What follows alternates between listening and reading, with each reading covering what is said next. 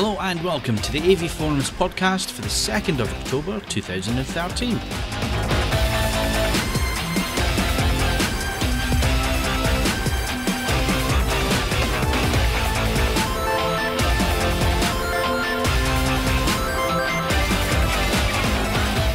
Welcome to October on the AVForums weekly podcast, and if you're listening to this on Wednesday when it goes live, it's only 83 days to Christmas. Joining us for this edition, Assistant Editor Steve Withers. My dick was squished by the TV. News Editor Mark Hodgkinson. We're going to party like the 80s. Games Editor Mark Botwright. Not going to let you down, Goose. Audio Reviewer Ed Selley. Proof Garfield Eye looks like a pair of tits. This past week has seen the CEDIA Expo in Denver, where the great and good of custom installation get together for some training courses and the latest kit. Seemingly looking at the reports coming out of the show, it hasn't been the 4K product fest that many were expecting.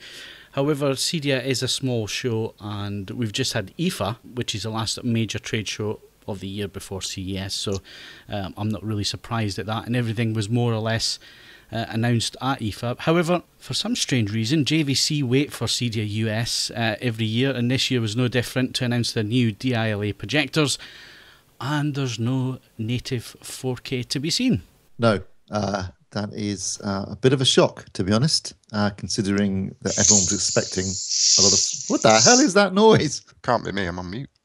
I'm on mute too. Ed, what are you doing to yourself? Well, I just muted because there's I was trying to open a soft drink, but I assume that when I mute, my mic mutes as well, but apparently not. No, it does not. Okay, right. Well, sorry, that's my mistake. I'll have to just pull the mic cord out the next time. It's very fizzy. It is incredibly fizzy. That was what I was trying to say. Right, so I'll start again. I'm done now. That was me. Yes. What were we talking about? Oh, JVC. Yeah, bit of a surprise. No 4K. I think everyone was expecting them to come up with something. I mean, we kind of assumed that eShift was a stopgap, that 4K will be coming late this year. Not the case. They're all still just eShift projectors, so 1080p panels with the eShift device, basically making it a higher resolution when it's projecting, but it's still effectively a 1080p panel.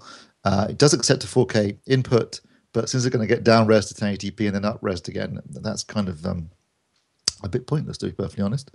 Yeah, so you've got to think at the moment for their 700 and 900 series, up against the VW500 at 8,500, 8,800 pounds, which is a similar price point. They're going to struggle, I think. But are they going to struggle?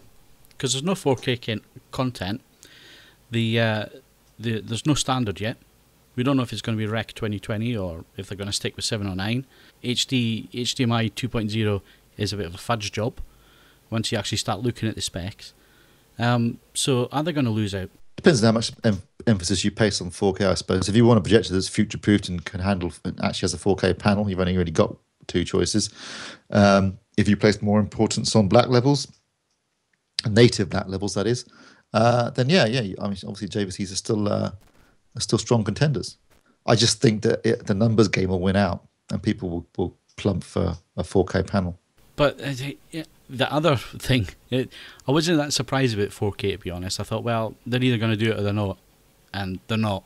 The thing that really surprised me was the dynamic iris. Why put a dynamic iris onto the projector where the native contrast is already better than all of the competition? That just doesn't make any sense whatsoever to me. Isn't that the numbers game, though? They needed some big numbers so they can quote the dynamic contrast figures, and they look ridiculous, don't they? 150 million to one or so. Or something I'm sure ridiculous. It's marketing department that's asked for this. I don't think that's it. It's just numbers. They needed numbers, didn't they? JVC projectors have fantastic native contrast ratios already, but simply the best in the marketplace. So it seems strange to play that game when they don't need to. And it also means that you immediately start to draw conclusions, comparisons between the two, between Sony specifically here and JVC, which they wouldn't have to do if they didn't do it in the first place. Does the NDA extend to how long they intend for this model to be? I mean, do they update the models annually? I guess is the big question, because if they do, I don't think it's that significant, especially if there's not a huge amount of additional sort of development gone into this one, and then they go with a more stabilized spec. They go full 4K next gen, I guess. Yeah, well, I mean, they could be waiting for the specs. How is the content going to be delivered? What is the specification? It's still very much a real grey area. Like I say, once you get into the nitty gritty of HDMI 2.0, there seems to be a lot missing there. Seems to have been a bit halfway house, doesn't it? Yeah, it's a rush job. 2.1, I suspect, quite soon. Yeah, it looks like the manufacturers put pressure on HDMI org to get it out before the standards bodies decided what the standards were going to be. So I think it's subject to change. So it's going to be. We'll see a few revisions down the line. Yeah. So I mean, there's lots of conjecture at the minute as to how it's going to be delivered. Who's going to come up with a standard that's going to be accepted by the industry? Because you've not just got one standards body. There's a number of them. They all have to agree on something. So yes, the VW500 looks appealing. I haven't seen it myself yet. Looking forward to seeing it. But would you buy that projector, knowing that the standards could change and there might not be a way of updating it? That could be a possibility. Or you stick with 1080p, and maybe this is JVC's ploy, get eShift 3 out there. It might look good, and they update their models every year. So it's only another 12 months to the release their next model, and it could be a native 4K with the correct standards and with the correct interface. Yeah, true. I mean, that's one way of looking at it. I'm a bit surprised at the price point on the 500. I think it's a bit too high. I think that would actually be a strong contender for all the reasons you just listed, Phil, if it was a little bit cheaper. I think 5,300, which is more than last year. I think it was 499 last year, the 55.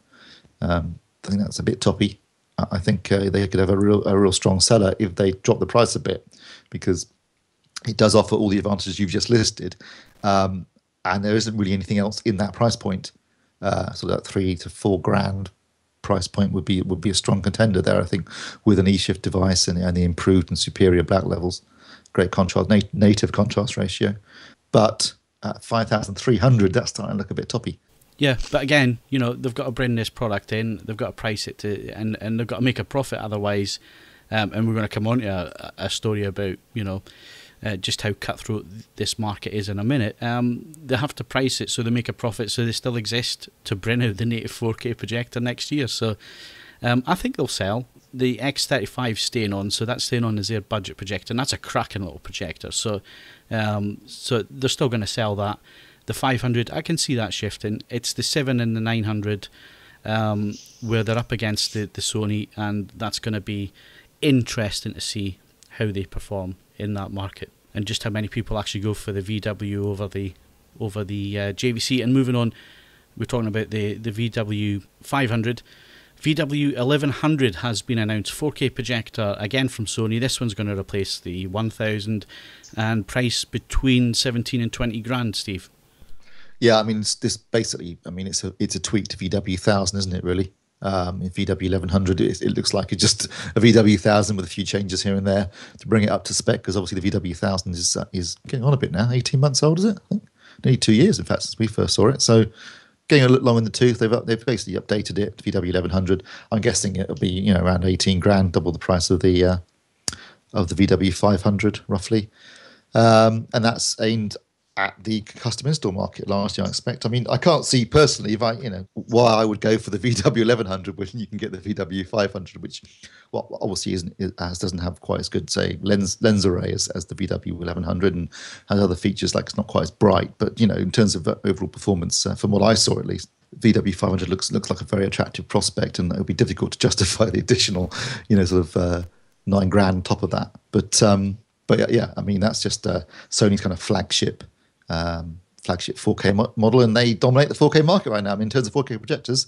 that's your choice, Sony or Sony. Okay, so that's our 4K news and sort of 4K news for this week. Moving on to some bad news. Toshiba set to axe 3,000 jobs in the TV division, and they're going to increase their outsourcing. Not really a surprise. You just have to look at the TV market. You just have to look at the figures. certainly in the UK, it's saturation now.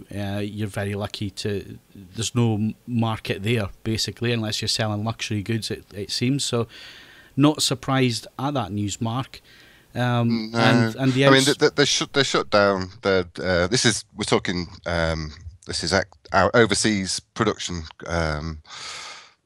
It's all based overseas now. They shuttered down their stuff in Japan last year, so there are 3 remaining factories: China, Indonesia, and Poland. 2 of those are going. Half the workforce, as you say, outsourcing will now represent 70% of their TV lineup, which was 40% previously.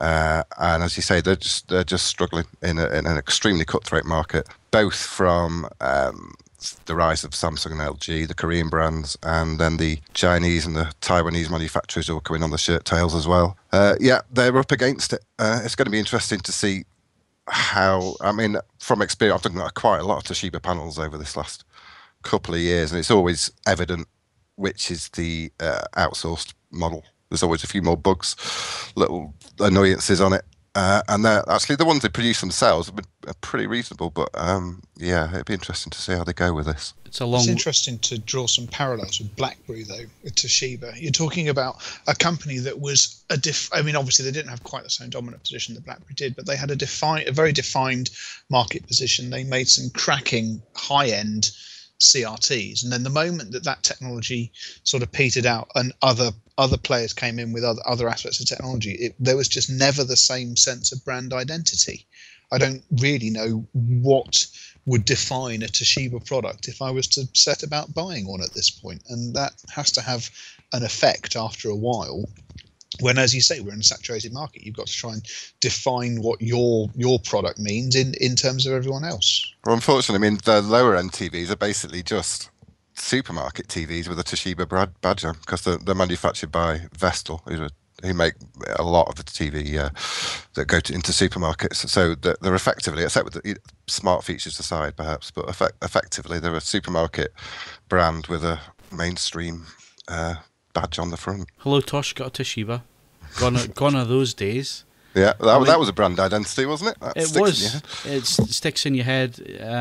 You know, the same as Sony had with Triniton, and I'm trying to think of some of the others that were around at the time. But definitely, you know, the whole Hello Tosh, you got a Toshiba brand marketing really was big during CRT and early LCD. They made some really nice models, but the thing that always frustrates me with Toshiba, I've been on a few of their press trips over the years, and you get to see all this high-end technology that they have in their TVs and high-end TV models, and these are usually pan-European events that they hold, and then you go into the UK press briefing just to be told that all the really superb models that have the best picture processing and design and all the rest of it aren't coming to the UK. Yeah, I mean, they were I think that's right, isn't it? The first out of the gates with a consumer 4K TV, weren't they? But we never got it over here. What was it Z1, Z2? Yeah, let's say wasn't that glasses free? Was it the first glasses free? But wasn't it the first? But it used a 4K panel. It just used a 4K panel. It wasn't. That's right. Sorry. 4K, signal, and it wasn't. It couldn't be used as a 4K TV. No, absolutely, you're right. Sorry. Yes. So just a rubbish 3D TV instead. Yeah. Very expensive. 3D yeah, TV. I think I'd hit it on that. Just no brand identity. Nothing setting them apart. The smart features lag behind everyone else's. They're catching up with design a bit, but it's just there just doesn't seem the space for them at the moment. I mean, by the same token, obviously we've got companies that are, they have a much stronger brand identity at this, and we perceive the products they're making to be vastly better. Tragically, it still doesn't mean they're actually making any money, but at least they there's more to it, if you will. So yeah, I mean, it must be said, I didn't know the breakdown of the 3,000 people they were getting rid of. I did think for one sort of fairly horrifying moment, if there's much overlap with the 4,500 that BlackBerry are getting shot of, there are certain professions around the world that you really don't want to be trying to look for a job for at the moment. We should start running a Deadpool, really, shouldn't we, on which TV manufacturer pulls out of the market entirely in the near future, because I'm sure some of them are going to be the way things are going. Well, well, you say that, but I mean, this is where you really start running into problems. What else? What other categories is Toshiba? I wouldn't say necessarily strong in, but what do we know what the other categories they yeah, well, push laptops they're pretty strong in. Laptops, yeah, I'd Yeah. say that was there. Yeah, they got other markets where they are quite strong in actually, but not TVs anymore. That's the fact. They really have. I mean, I haven't actually reviewed a Toshiba for a couple of years. Mark's handled them almost exclusively recently, but reading his reviews, I get the impression that more and more of them are just rebadged Vestals. Yeah, I think the last one I had in, which was, I can't remember the name, but a 7 Series. I think that was Toshiba produced. It had some good points, but it didn't have too many bugs. But the Vestal ones are often sluggish and little picture ruining annoyances like Gigantic remote controls. black light, ridiculous remote controls. What are they doing with those? The succession of crazy remotes that's come out of them. I really don't know. They spent a lot of money on this. What's his name? Jakob Jensen design house. Yeah. So they spent an They awful managed to lot of develop budget the on. worst remote control in the history of the world with that. Yeah, it looked quite thing. pretty, but when you get Couldn't to hold use it. No. The thing is, though, the high-end models that he's done, they look absolutely brilliant in terms of design and the picture processing that's on board and all the rest of it. Yet they won't bring it into this market. No. They won't bring it into the UK. So they've only got themselves really to blame if their brand is now seen as supermarket level, because they're not bringing in the high-end stuff. They're not trying to create a market, a niche in the market for themselves. So they've only got themselves to blame if they're trying to compete with the likes of Finlux and the other big boys who can knock these cheap models out there, and there's not a lot of money to be made, if any money, off that. It was obvious at their press launch this year that they were targeting the budget end of the market, which seems like a strange thing to do when there's no margin there and it's quite competitive. Yeah. It just seems like they're doing it for the sake of it, of getting the brand into the living room and maybe pushing their smart features going forwards, but half-hearted. Interesting that you mentioned what else are they known for? Laptops. Oh, there's a dying market. Yeah. Well, that's a good point, actually. Right. Anyway. They've not had it easy since HD DVD, to be fair. Yeah, well. Another winner for them, wasn't it? Yeah, that really did hurt them. It really did. Anyway. At least they co-developed the cell processor that was in the PS3. So that revenue stream's about to dry up as well. Right, just to wrap up on hardware news, Samsung and LG, the usual thing, but it looks like they're burying the hatchet this time around, Mark. Yeah, it looks like census prevailed. A number of OLED patents were in dispute. And on the advice of South Korea's, one of the business ministers, I can't remember his name. It's Kim. Probably Kim something. They've decided to bury it all and just get on with it and just concentrate on beating the opposition into the ground between them. So, which includes the Japanese, obviously. OLED's obviously an emerging market. Don't want to be bogged down with costly lawsuits. Samsung's certainly had enough of that in the recent past. So, in an attempt to perhaps beat the Japanese altogether and stem the Chinese flood, they are now friends, and no further action will be taken, at least this week. I'm assuming they're trying to sort of, work out and make the damn things cost effectively. And it would seem like a good idea for them. Yeah, I mean, why not share the know-how, which I'm sure that goes on to a certain extent. But if they shared their collective R&D, without giving too much away, then they might be able to get a price advantage early. Sony and Panasonic obviously did that in the past, although Panasonic were very keen to emphasise that they aren't no longer doing that on their current generation of 4K TV. But certainly, they were sharing tech on the 4K OLED that we saw at. Well, having said that, yes. Samsung and LG have completely gone the opposite way, haven't they? So the LG's is the WRGB. Yeah, that's true. So maybe there isn't too much to be shared. Production processes must be relatively similar, even though your approach is slightly different. Actually, I was at a meeting once where I met a South Korean, and he gave me his business card. I'm not making this up. His name was Kim Bum Suck, and I was in tears, trying not to laugh and keep a straight face in the meeting. One thing that LG employees do is that they take on Western names. So they all have Western names. basically when they meet clients from the West, and but some of them they pick up some pretty strange Western names. One of them was called Superb. I used to do that in Hong Kong. I met a Cowboy Lee. I met a Donkey Kong.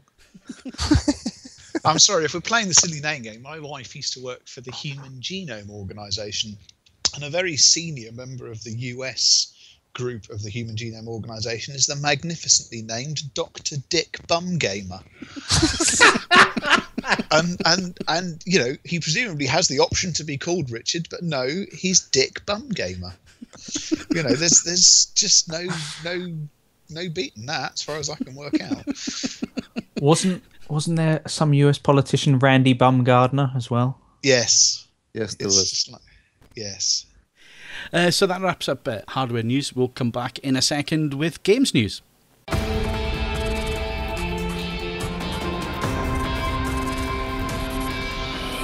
So moving on to games news. Some big news from Valve. Yep.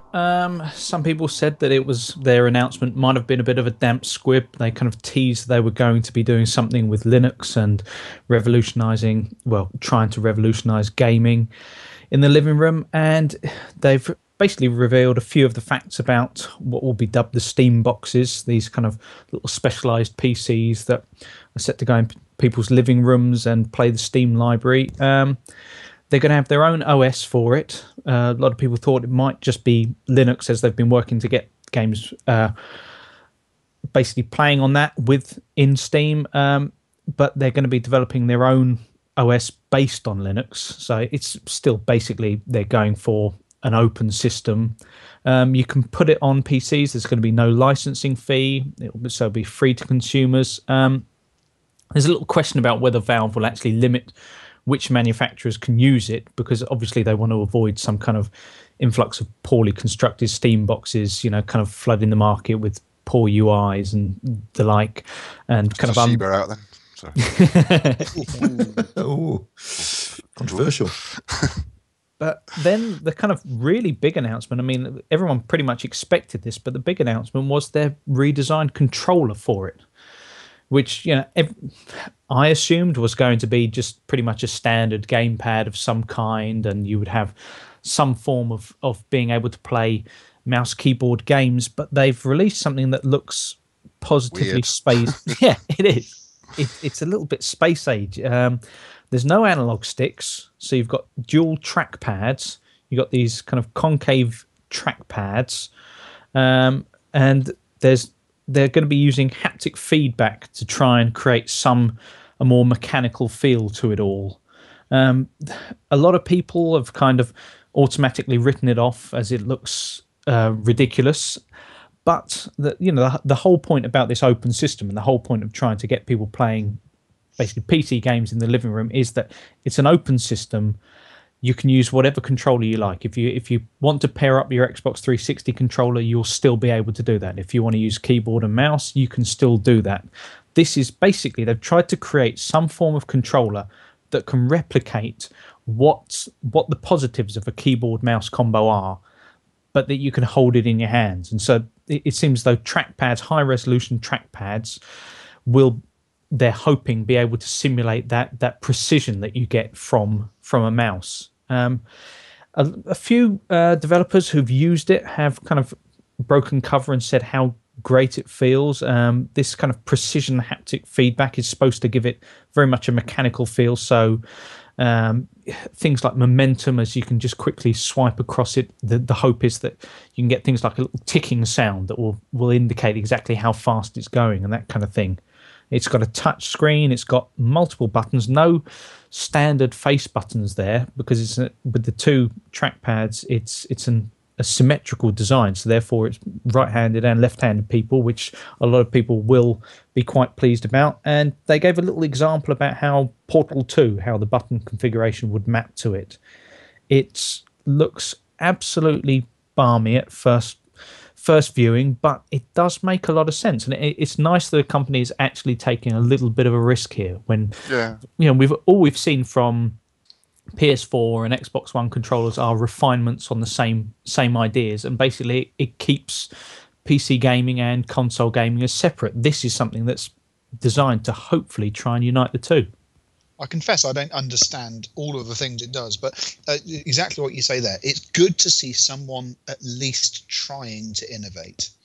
And that has to be sort of saluted. I mean, obviously, I'm no one to judge on this. I remember looking at the original Xbox controller and thinking that's so large. They're going to have to redesign that because it's dreadful.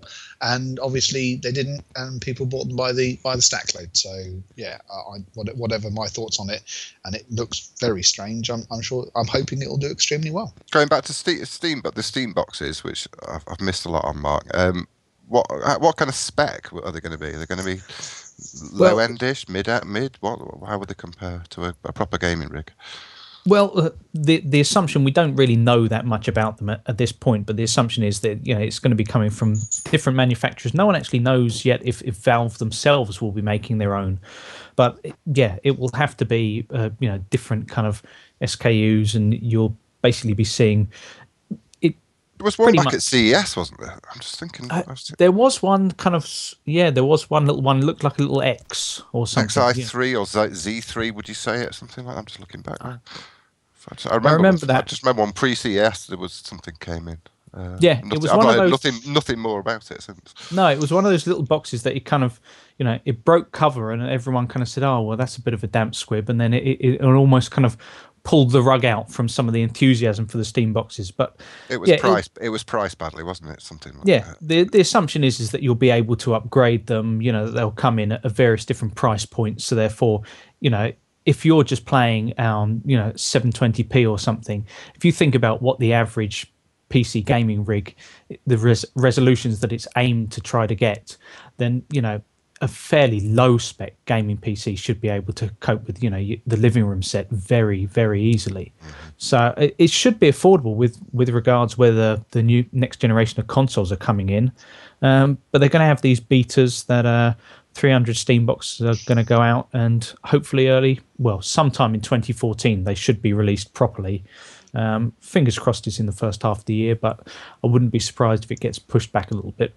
It's a tough ask, I think, still. I mean, I think the consoles are going to have it hard this time around, just to get into the competition from the mobile gaming. And then it's another box that's got to be fitting, essentially being sold as a console, wouldn't you say, really? Trying to a bit more simplistic than the gaming PC, or at least how gaming PCs are regarded as. More of a simple plug-and-play solution than that. I think they'll have a tough time with it. Well, I think if you look at, if you look at the parallels with, say, smartphones, with Apple's closed system and how Android has really kind of taken off, I think that's what they're perhaps looking at, which is, some people don't want necessarily to be able to, they don't want to tinker, but they want to know they have the ability to, if they so choose. And it's that kind of consumer empowerment that they're probably going for. And also, Steam sales put digital distribution on consoles just to shame. Up until the point of PlayStation Plus, console deals for online downloading anything has just been so abysmal. So if they can get it out there as almost like a second console, because I know a lot of people usually end up, myself included, kind of buying everything out there. But there's going to be so little, I think, between the next gen consoles this time around, that I think a lot of people have also kind of discounted getting a second console in the form of whatever Nintendo are planning because of the Wii U. And so therefore you've got a space there. It'll be, I can see a lot of people going down the PS4 plus Steambox route, because as good as the consoles have been with regards online, I've never seen a scene that's quite matched what you can get on PC. Dedicated servers that people make, when you get some little community that come up with their own servers and their own rules and they run the same game. Team Fortress 2, I would always go to PC for. What about Euro Truck Simulator 2? That's only on PC. Well, they did name drop that, so, I think more out of bafflement than anything else, but yes. There's a market. Clearly. If you've, it must have said. Obviously, I sent the link to you guys about this latest version of Microsoft Train Simulator. They had a sort of obviously like the websites that, like other websites, they have a feed of related tweets running in the corner of it, and there was genuine excitement in some of those tweets. I don't want to be stuck in a lift with those people, but I am pleased that it's clearly been a big week for them. You know, we get lost in the Grand Theft Auto 5s of this world, but you know, if you want to drive a train, last week was a good week. Actually, you could drive the train whilst tweeting, crash it just like that guy in Spain did. You know, make it very realistic. Breaking the fourth wall of train dynamics. Yeah. No, you can't take that corner at 200 miles an hour. I mean, I have to say, this presumably is. I don't know. Maybe this is the 12-year-old in me, but surely after a while of training it up, that must be what you do. You must go, okay, that's fine. Now what happens if I turn everything up to 11 and try and go around this thing? And presumably just to get the most spectacular train explosion you can. Would the good if they had like a third-person view of a massive train wreck? That I could probably be up for. Well, in that case, it sounds like it could be really good fun. It's always more fun to destroy than to create. This is true, but if you think all the way back to the original like Microsoft flight simulators, it's like, yeah, I want to do a barrel roll. Oh no, you can't do that. The wings will come off. It's like, oh, okay then. It doesn't really. I mean, it's very realistic. It's just not a lot of fun. So we ran out of steam on this one. We're out of steam. Yeah, yeah, nice. Good one, Phil. I've been waiting 13 minutes to come in with that one. Right, is that it for games? Is it? Yeah, Okay, that'll okay. do. Okay. I'm very excited. No one else is. About what? That Steam box. Oh, you are right. excited. Oh, We're okay. pleasantly moist. Okay. Pleasantly moist, but we're not exactly excited. But I'm sort of semi-interested. Could be controller that's got electromagnets the inside. controller. I'm getting more excited about that than the Steam box. Okay, that wraps up games news, and we'll be back in a sec with tech news.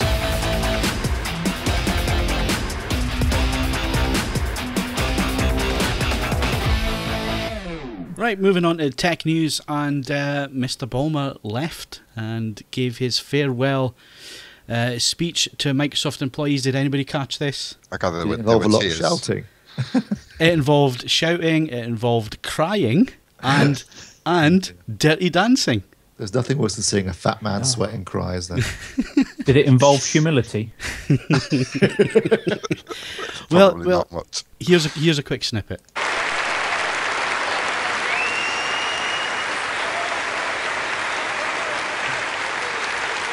He's now crying. I'm just going to enjoy. I just want to enjoy this for a minute. Sound like it.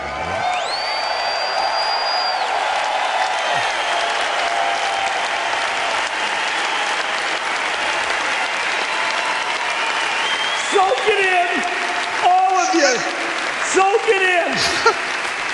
You work for the greatest company in the world.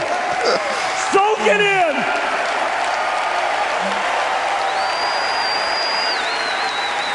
And I want to say thank you. I want to say thank you. Thank you, thank you, thank you, thank you.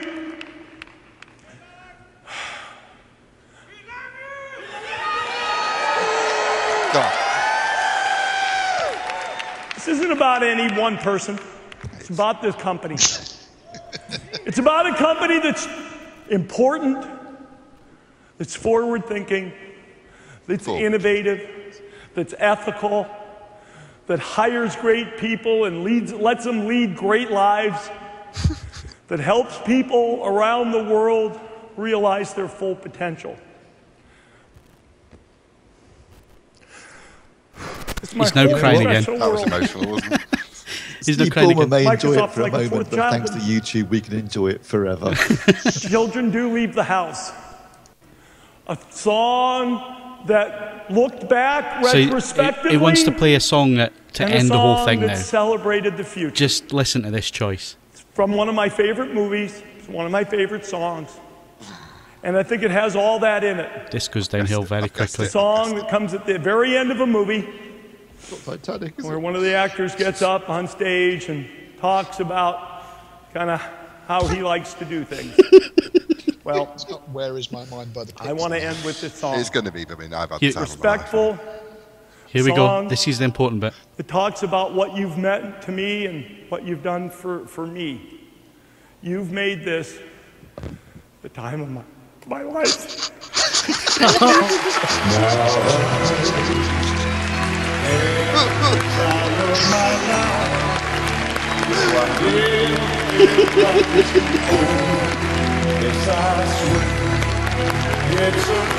Was he done? Please. Like at the end of Dirty Dancing. Right, you ready for this? He now starts dancing. Actually, not good on radios. Well, I suppose if you want to make your exit and make sure everybody knows about it, that's one way of doing it. Can I just say, no one put Steve Ballmer in the corner. Now, thank you, Stephen. F off. Give me a Doesn't he sec. kill himself at the end of Dirty Dancing? Which version of Dirty Dancing did you watch? The extended cut. Doesn't the Patrick Swayze character kill himself? Oh, He should does. do. I don't think he Pops does. off with Jennifer Grey. Does he not? So what the hell am I thinking of? I don't know. You're thinking of Officer and Gentleman, where one of the characters kills himself. No, I could have sworn it was Dirty Dancing. I've never seen the film. I wish someone had killed the cast of Dirty Dancing. Yeah, That would at have the been start. a much better film. Sure it wasn't a Donnie Darko. He missed a good opportunity there, though. He could have picked something else. The whole thing just sounded like a pop concert, a bad pop concert.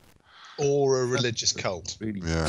Yes. Actually, One or pretty close. the other. Start handing out glasses of Kool-Aid. Don't drink it. Yeah, if he said, yeah, I'm leaving now. It's time for us all to rendezvous with a spaceship behind the moon. If you'd like to reach for the special green bottle under your seats, it's a great company. I think companies have proved over the years that you can have quite crazy people in charge of them and they're still perfectly capable of producing product which is completely and utterly day-to-day ordinary. So, you know. Great. So crazy leads to mediocrity. Well, no, Henry Ford was properly mental. It didn't stop, him producing, changing the way that we view the car and building some pretty bloody good ones. It just comes with the territory, especially if you're sort of owner operator as well. That's a carte blanche to be profoundly mental. The guy who, Mr. Kellogg, he was bonkers. Yeah, absolutely. Walt Disney. Well, he was an anti-Semite. I don't think he was mad. Well, there's thought he a was fairly hefty overlap in that Venn diagram, surely.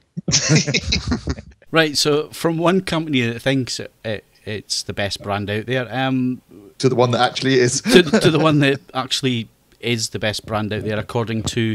Who is it that put this together, Mark? See, now Apple should use the Dirty Dancing theme in the can't next remember what TV they were advert. Yeah, they definitely should. Interbrand. Interbrand, yeah. So Interbrand. Interbrand say Apple are the best brand, knocking Coca-Cola into third place because second goes to Google. Yeah, it's the rise of the technology companies this time around, just reflecting their global importance. This Interbrand report has been going for 13 years. Coca-Cola's been top right from the start. I'm glad to see that people are more interested in tech than some fizzy sugared water. Yeah, I am as well. Time. Yeah, I don't even like Coke. Anyway, I'm assuming there must be some strange arbitrary rules behind this. well, yeah, I was looking into the way they do it. A lot of it's based on their financial performance, to be fair, and then customer satisfaction surveys and a number of things are taken into account. They've got an ISO for this, so they're obviously it's quite in depth. I think it's the one that everyone looks to as being the best study of its sort. And so the technology companies are coming up fast. Apple, when this started 13 years ago, had a brand value calculated at $6.6 billion. And now, 13 years on, they're 15 times that at nearly $100 billion, Apple, which comfortably beats off everyone else. But as you say, Google came up into second position. And we've seen Amazon rising there up to number 19. Facebook, arguably tech, arguably not. Number 52. Samsung at number 8 now. their net worth has gone up 20% according to this studies. Of course, there were some spectacular descents as well this year, notably BlackBerry, Nokia, Dell, and Nintendo. So their worth is falling quite rapidly. But do we agree? Is Apple the best brand in the world? Well, as I say, there has to be some arbitrary rules about this. Don't get me wrong. As a mass consumer brand, which it is, yes, I don't have too much of a problem with listing it as number one. I'd say it's the most recognisable brand in the world. But when you compare it to, say, I don't know, Porsche, in terms of a brand of, essentially where if you look at hits and misses, quality of product, aspiration of product, it's on a different ball game, surely. And is a number of other designer elements. But so there has to be turnover taking a huge role in this. I think it does. I think yeah, exactly it. So Apple turn over so much money that I think that's just propelled them into the top spot, really. As opposed to an Apple turnover. Yes. But yeah, don't get me wrong. Yes, as a combination of then turning that into just moolah. Yeah, they're incredibly successful. I don't aspire to have an iPhone 5S in the same way that I aspire eventually one of these days to die in a fireball in a shiny Porsche 911. So that's I guess that's my take on it. You could at least do it in a Porsche Spider. Which one? I don't know, whichever one James Dean crashed. They're worth big money now because it wasn't just James Dean that drove them into solid objects and died. They were very, very dangerous little cars, those original Spiders. So so it'd be quite an expensive pastime to go out like your hero in that regard. Well, I'm sure that someone will make you a plastic replica that you could do a fairly sterling job in. I was just looking if Porsche were there, but the site's offline right now, so I can't even tell you that. It's got to be a mix of what's identifiable and what's within the reach of the majority of the population, surely. Yeah, I don't have a problem with this list. I'm just saying that in outright, in the description of no one's picking a MacBook over a Rolls Royce, are they? Well, no, one's profoundly hard to get to work in. So yeah, I know where you're coming from. Although that said, it's interesting because Rolls Royce. I mean, don't get me wrong. Porsche has its own connotations with the yuppie connotations and other things. Rolls Royces, I mean, Rolls Royces, they're coming out of it now a bit, but they are still indelibly associated with northern comedians, and they are fairly naff as a result of that, and they're having to work quite hard to de-naff themselves in a way that a number of other luxury car brands don't really suffer from that problem. In the same way that if I see anyone in a Cadillac, they're either ghetto fabulous or a million years old. If you don't fit into one of those categories, I don't understand why you'd own one. But and it's the same with not just cars, it's the same with all sorts of brands. They have maybe because of the users that they've picked up and so on and so forth, that affects your perception of them as well if you fall outside that group. But there's a certain amount of people who would say exactly the same thing about Apple products. Yeah, I think that's fair. I think they're just ubiquitous enough that they managed to kind of outweigh that. I think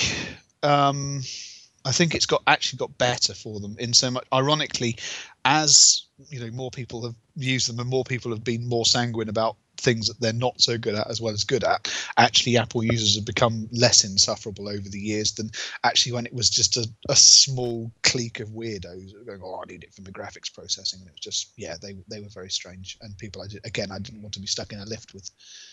We're making an awful lot of enemies today. You know who's locked to market down still though? Armitage Shanks. Yeah. If you were going to say, all right, name me another toilet manufacturer. Ideal Standard. You knew he'd have Do one. you really? Well, that's Toto. I don't know. As I only say this because for whatever reason, my house is equipped with 2 Ideal Standard toilets. I think Armitage Shanks are just more toilet to do. badge conscious, aren't they? Armitage Shanks always got the name on there. I don't think every other toilet manufacturer bothers. It's just going to piss the For the obvious reason. For the obvious reason. Shit on. Yeah, exactly. Yeah.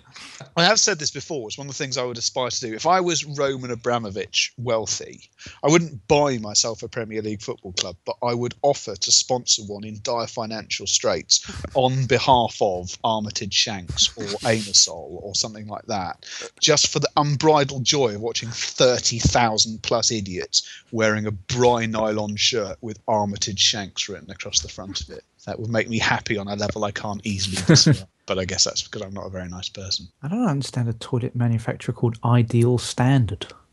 I think they do other porcelain and ceramic items as well. Not totally specialist.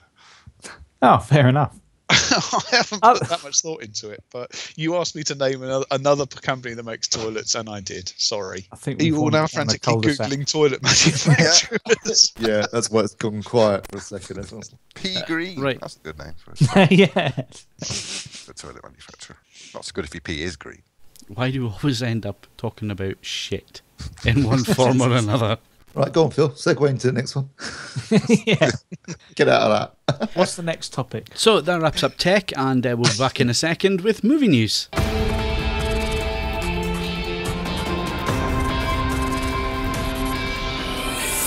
So we're not going to talk about Breaking Bad. We're going to leave that well alone. However, Mad Men, The Wire, Sopranos, all been announced for Sky box set treatment on demand and all in HD. I can finally sit down and watch The Sopranos in full HD. I'm looking forward to that. So that's an announcement today. It went on the site, Mark? Yes, that's quite nice, isn't it, for Sky customers? Well, do you want me to talk about it? Thanks for that insight, Mark. That's I just thought you were going to chat about it. Oh, we've got some brilliant pundits on this podcast. Right. Other movie news. Thunderbirds a go. Explain this one, Steve. Well, there's going to be a new ITV-produced kids series called Thunderbirds a Go. So basically, updated version of Thunderbirds. This is going to be CG animation by Weta, actually. Weta, Peter Jackson's company down in New Zealand. So it should look quite good. And they're using the original voice actor who did Parker in the original Super Mario Nation TV show from the 60s. And also Rosamund Pike is going to be providing the voice rather for Lady Penelope. I'm quite looking forward to this. I was a big fan of Thunderbird as a kid, as I expect most of us were. They did a movie in 2004, a live action film. It was bloody awful. Unfortunately, it made that classic mistake for a kids film of assuming that because it's a kids film, it has to be about kids, which obviously is not the case at all. I mean, Star Wars is a great kids film, but it's not about children. But in Thunderbirds, the movie, they concentrate on the youngest member of the Tracy family and some of his friends, and they're running around doing stuff. And it's hardly got any of the Thunderbirds actually in it, which kind of seems a bit pointless. If you're making a film called Thunderbirds, put the bloody Thunderbirds in there. It bombed, thank God. So that's why, I suspect, because there wasn't enough Thunderbirds action.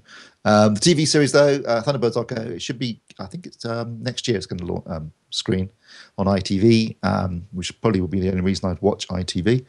Half-hour episodes, and CG animation. So I guess that's kind of exciting. Getting a bit of a. I mean, didn't Jerry Anderson die last year? I think so. Yes. Yeah, at the ripe old age of 83, I believe.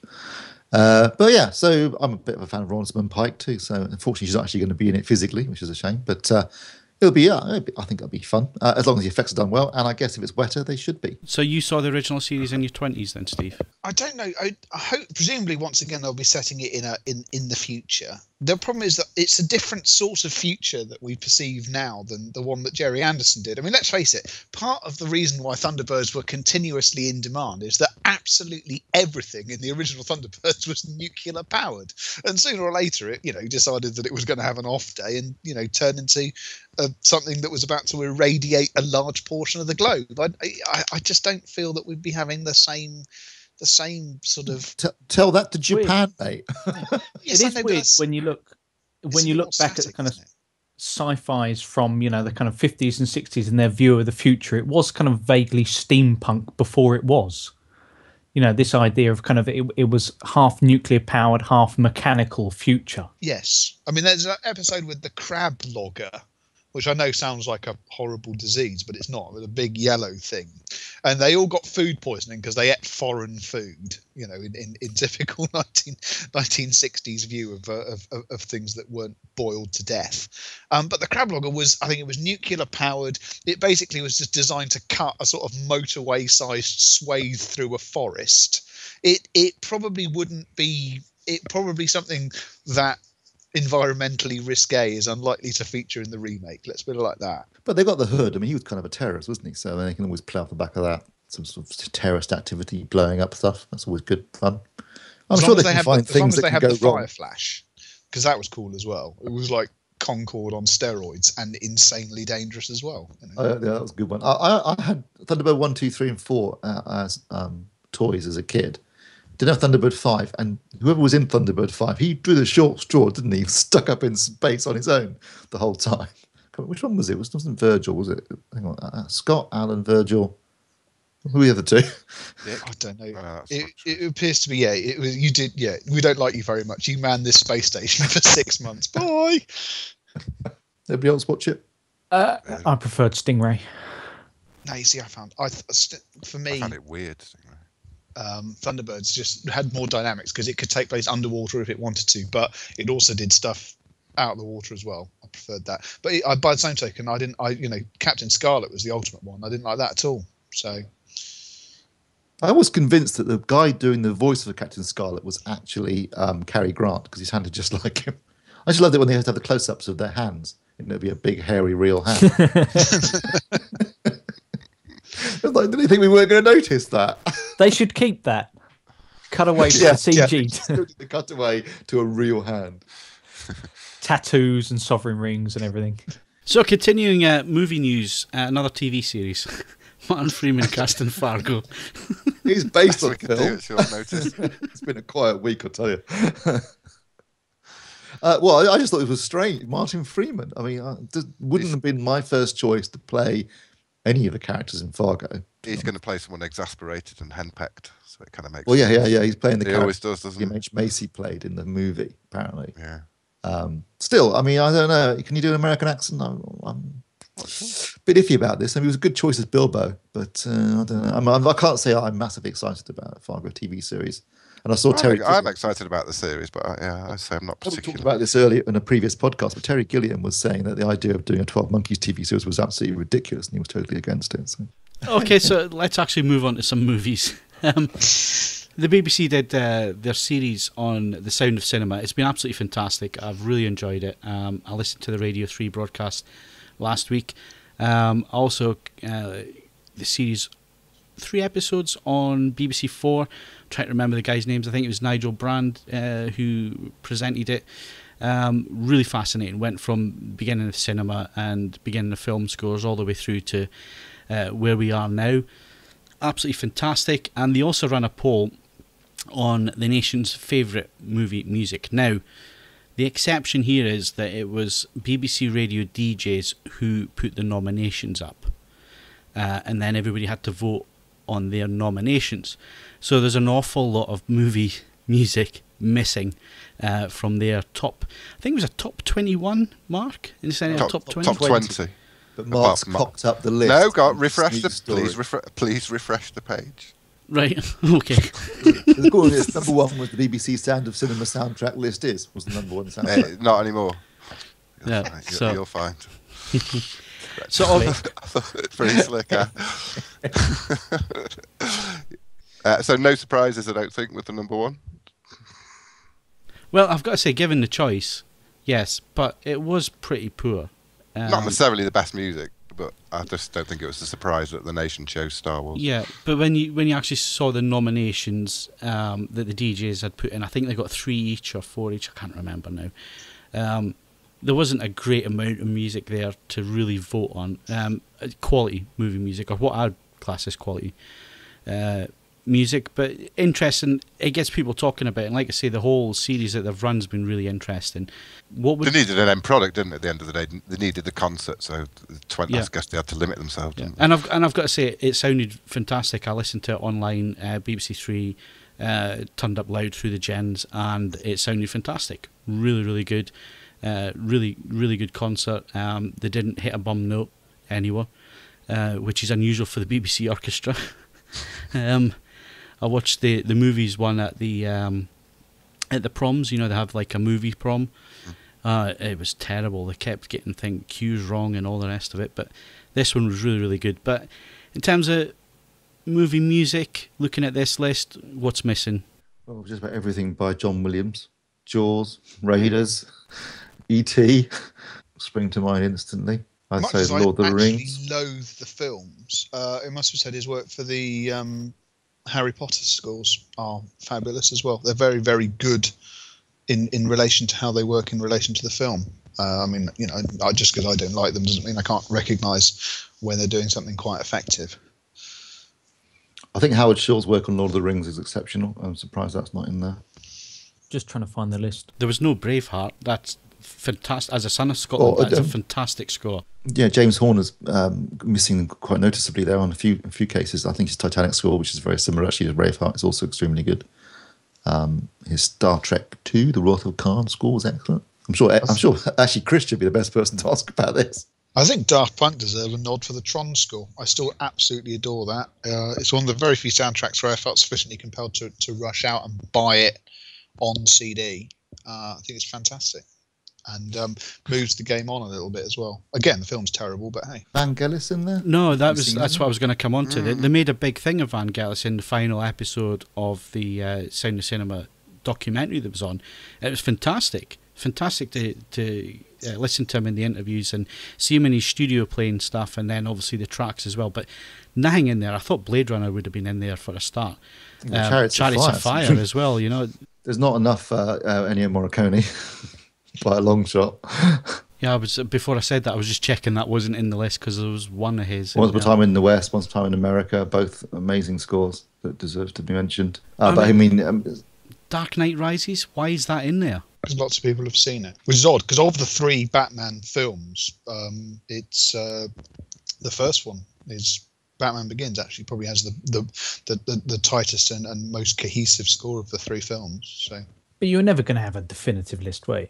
You could always. I mean, it must be said another one that's absolutely fantastic. Again, it's not. I guess it doesn't come under truly great film, so it's possibly going to count against it. But John Powell's effort for the original Bourne Identity that's a fantastic score. Really, really good. Well, for me, Bernard Herrmann, he got 2 in there, and they were very good ones. So they got something right in there. But Jerry Goldsmith's missing. You know, there's only 1 in there, and it's for Planet of the Apes.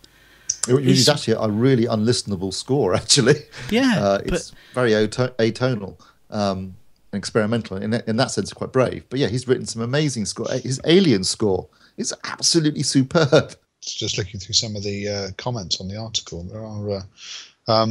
It must be said that other than someone listing Indiana Jones as Indian Jones, which is brilliant.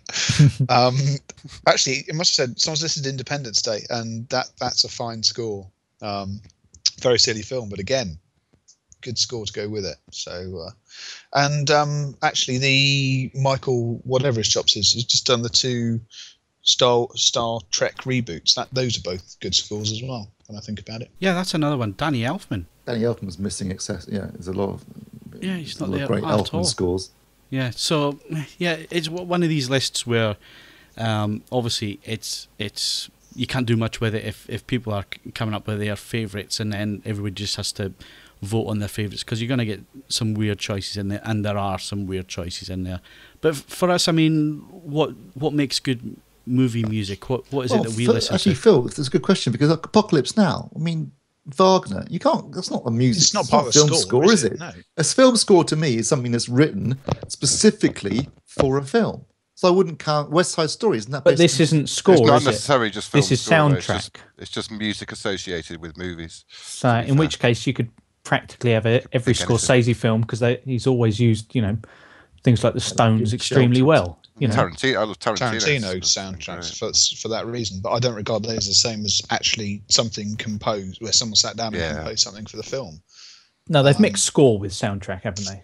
Yeah, I mean, don't get me wrong. You do get some slightly where score ends and music begins is an interesting one, because stuff like Clint Martinez, the Contagion score it's not classical, but I mean, obviously it's written for the film. It's bloody marvelous. I love that soundtrack. I think it's fantastic. It's always on Spotify. Yeah, it's I'm always extremely listening to that. good. Yeah, and it's a nice modern. It's it shows that you can do it. You don't automatically have to just wheel an orchestra out and go through the motions. It's a completely different way of going about things, and it's seriously good. Another weird example of that is Paul Leonard Morgan's the Dread 3D film. That score again. It's a bit more aggressive than the Clint Martinez one. The same basic principle of an electronic score written specifically for the film, and it's great, really good. Makes you want to punch people. The other score that I absolutely love, which is a little bit out there and a little bit different, is the score to Moon. Oh yeah, Clint Mansell. Clint Mansell. Yeah. Fantastic. He's done a few really, really good ones, which are a little bit different, and he's picked his films carefully as well, so it kind of suits his style. Craig Anderson as well, he's not anywhere on the list there. Good old Scottish composer. So this was something that they did cover in documentary, and it was, where does film score end? Is it music that's just written for the film, or can anything be a score? So one thing they did cover was Forbidden Planet, which is a score that's just made up of electronic sounds. There is no music in there, so they covered that aspect of it as well. How far can you push things? What is a score, or how does it interact with what's actually on screen? And it got really quite interesting and went off on a few tangents. So it's on BBC iPlayer at the moment. So and it's only 3 parts, but really, really interesting. And the interesting thing is the diversions that the documentary takes along the way, interesting things that have happened through the history of film music, which is really good. Well, again, written for the film, not necessarily exactly conventional. I love the Fight Club score by the Dust Brothers. Absolutely brilliant. Yeah, that's really good. Yeah, and on the same theme, Chemical Brothers with Hannah. I thought that was fantastic soundtrack. Really, really good album, that. Film was a bit meh, but soundtrack fantastic. Yeah, well, I mean, I say this is often the case. I mean, I don't like the new Tron Legacy. I just think Daft Punk were cruelly robbed to not even be nominated for an Oscar for that. There was something. I'm looking at it now. Again, a film I can't get excited about at all. That Tom Cruise Oblivion effort, comparatively recent. It's the first score done by M83, and that's very, very good as well. And actually even better when you don't have to watch the film. Just it's on Spotify. Give it a listen. I think that's a very, very, again, it's quite clever because it's a nice combination of conventional instrumentation underpinned by electronica, and I think that works extremely well if you know what you're doing, and they do. So that's very good. And also in the cinemas at the moment, I thought the score for Rush was perfect for the film. If nothing else, that is another Hans Zimmer one, and that was very, very. I thoroughly enjoyed that. In fact, I've got that on order on Amazon. Actually, it's currently out of stock. Funny you mention Oblivion. I actually just listened to that today on Spotify, and blew me away. Thought it was absolutely stunning, and I need to listen to it again. I really do. It's really, actually not a bad film. It's worth watching. The film did nothing for me, but the score. Yeah, going back to the whole sound and picture thing, I've always been about more sound than pictures, so I guess that comes into it as well. It's quite funny as well that just to wrap up on this, that certain directors, they stick with composers, or they stick with the same music supervisors all the way through their careers. And I'm thinking of Steven Spielberg with John Williams, Bernard Herrmann with Alfred Hitchcock. I'm trying to think of some others off the top of my head, and they're not coming to me, but there's that aspect, and then there's the director's choices in music as well. And we've mentioned Tarantino, his ear for strange or niche music, but it just works so well with his visuals. And I guess the other one there would be Danny Boyle. Danny Boyle's got a fantastic ear for music in his films. Hasn't Tarantino admitted on certain occasions, though, the scene is shot for the piece of music he has in mind? I certainly think there are examples. Death Proof, the opening music for Death Proof, as I understand it, had long been in mind for something he wanted to use, and basically the intro is done around the music, not vice versa.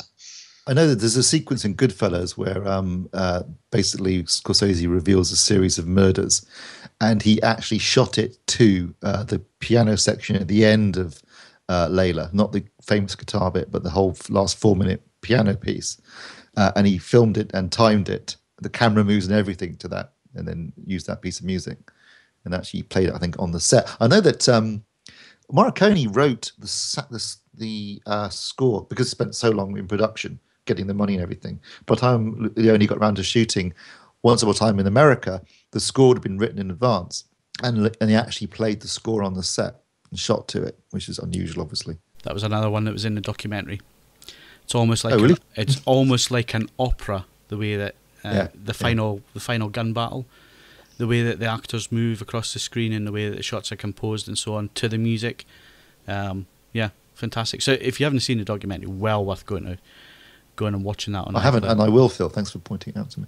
You're more than welcome, Stephen. A rare moment of unity and cheerfulness. Get some more fucking interviews done first, though. Eh? Yeah. Yeah, you work on the database first before you off and watch something. Oh, bollocks. And that's it for the AVForums podcast this week. Thanks very much for listening and downloading, and my thanks to Mark Botwright. I can give you love and rocking horses and dancing. Mark Hodgkinson. Death to Ming. Ed Selley. You have a baby? Is it alive? And Steve Withers. Easy. We're just going to nail a lot of girls named Stephanie. Don't forget you can follow us on Twitter at AVForums and Facebook.com/AVForums. You can bookmark AVForums.com for the latest reviews, news and video. Plus, why not leave us a rating on iTunes if you enjoyed the show. I'm Phil Hinton. Thanks very much for listening. We'll see you again next Wednesday.